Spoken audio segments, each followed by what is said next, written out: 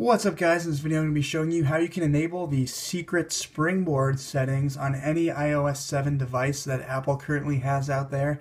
And this is actually a general thing straight from Apple, but it actually requires a jailbreak to actually reveal it. So if you guys haven't jailbroken your device, it's very easy. Go ahead and check out my link down there in the description. I'll have some links there. They're also listed on my channel, which you can find just by going down there as well in the description or by clicking my name here on YouTube to go to my channel. Anyways, basically what these are ways that you can actually add secret Springboard settings to your device.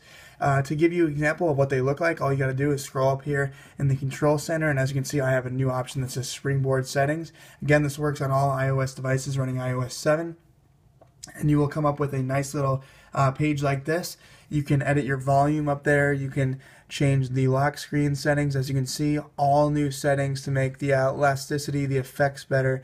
Screen fade animations you can change control center settings, you can also change basically everything. You can change folder information, icon animations, anything.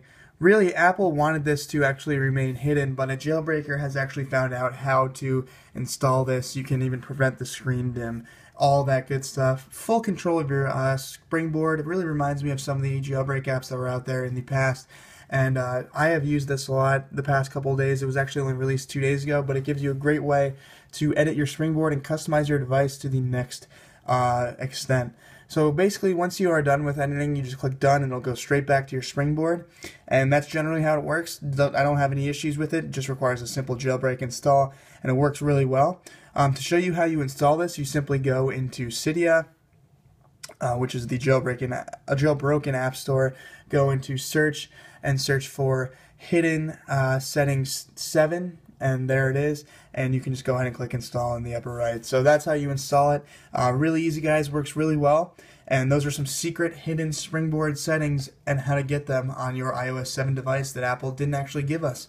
So hopefully you enjoyed this video. If you did, be sure to follow me on Twitter, website, Google+, Facebook, and vlog channel, all in the description as usual down there. Greatly helps me out, and that's a great way to stay in touch with me. Also be sure to check out the description to get paid iOS or Android apps for free. And just generally stay tuned for more content, guys. If you have any jailbreak questions, send them my way in a comment or inbox, and check out my channel for more. I'll catch you guys later. Peace.